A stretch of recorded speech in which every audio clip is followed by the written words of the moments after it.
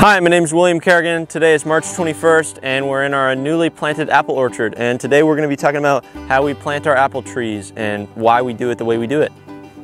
Okay.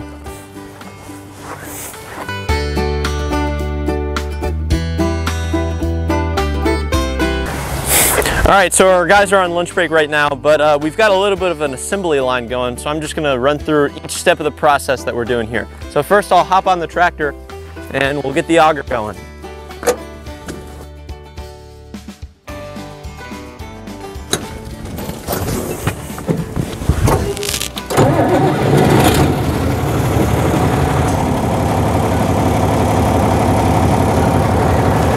All right, I'm gonna auger it. You ready?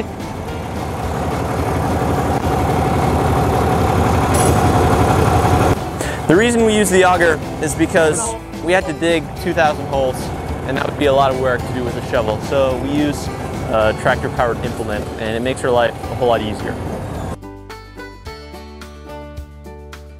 All right, so we've dug a hole with our auger, and now the hole's a little deep. So the next step is to just fill a little bit more soil in the hole, because we don't need it to be that deep. So we can just do that now.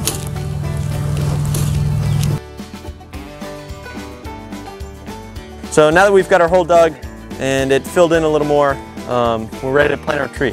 So I'll talk a little bit about the tree. These trees are bare root trees, so there's no soil on the roots. They're bare root. This one's a little dry, so we need to get it planted right now. But the interesting thing about this tree is that it's grafted. So you can see this area right here, there's something going on. It looks a little different. So this portion here is the rootstock, and then starting right here, coming off, this is called the scion, and this tree is grafted. So basically, this rootstock has traits that are really good for being a root, and this scion has traits that are really good for making a tasty apple. But if you let this rootstock make an apple, the apple wouldn't be very good. It just wouldn't taste good. But it has great traits for being a root. And if you let this apple grow roots, then it would be a very large tree. Too large, right? It would be 20 feet tall, and our apple orchard would be too crowded. So you stick them together and you get the best of both worlds. You get a really high yielding, productive root that stays small, dwarf, so you don't have to get on ladders. You can pick everything from the ground. But you also have the top part, the scion, which has the really tasty apple fruits that you like to eat. So you stick them together and you get one tree, the grafted tree. So this rootstock is a clone. All of the rootstocks in this orchard are a genetic clone. They're genetically identical. They're identical twins. And they're taken in a process called stooling. We can add a picture of stooling. Stooling is basically where they mound up soil around a stump, and then it sends up other shoots, and then those shoots make roots, and then they cut those shoots out. So this once used to be in a big cluster of other rootstocks together, and then they divided them, set them out in a field, let them grow roots, and then grafted them, and then sent them to us. So that's how they produce the rootstocks. And then the scion, the top part, this is Evercrisp, by the way. The scion is simply taken from a cutting of an apple tree, and then they cut out one bud and they stick that bud right onto the rootstock underneath the bark, and then it grows and turns into a tree, right? That's grafting. It's pretty cool. It's kind of like a Frankenstein tree, but that's how they do it. So whenever you're planting an apple tree, planting depth is important if you have a grafted tree. So here's the graft, and we want to make sure that the graft is above the soil level. If you plant this tree below the soil level and the graft is underground, then that means that the scion partly would be underground, and this scion would make roots. And if the scion makes roots, well, then it's no longer on the rootstock roots, and you've lost the traits of the rootstock. Then you would have a really large, lower yielding tree, right? So we want to keep the scion above the soil level so that this doesn't make any roots, so that it stays on the rootstock roots. So anyway, we'll put the apple tree in the hole and make sure it's at the proper level. And then we've got a lot of roots going everywhere.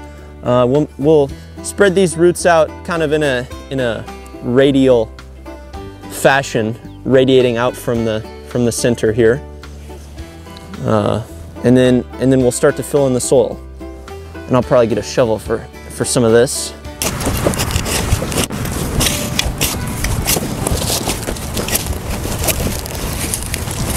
Got most of the soil around the apple tree.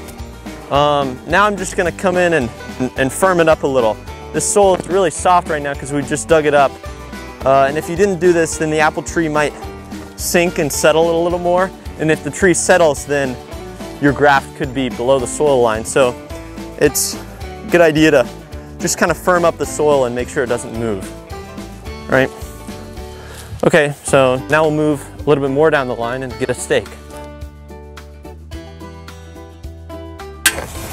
All right, so the last part of the process is to add a stake to the apple tree to make sure it grows straight and grows strong. So this is an 8-foot stake. We'll put it about 2 feet in the ground.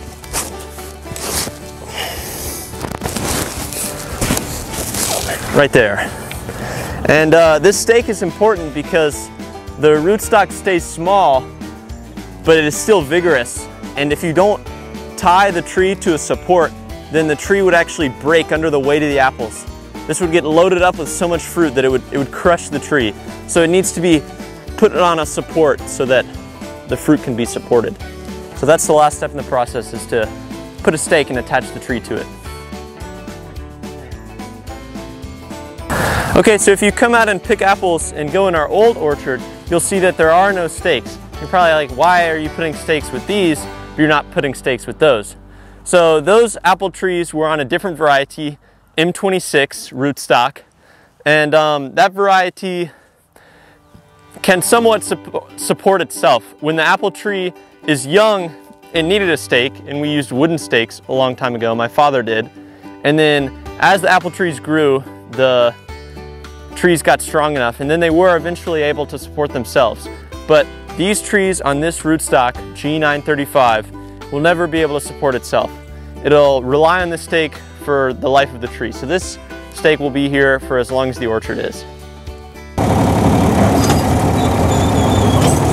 Oh, we can just edit that out. All right, I'm gonna auger it. You ready? We're digging a hole. It's a little slow. We can just edit that out. Sketchy. Anyway. I don't know why this orange tape's on this shovel. I'll just use this shovel. Oh, but it's a square shovel. Does that make sense? Yes. Okay. All right, start the video. To put a stake and attach the tree to it.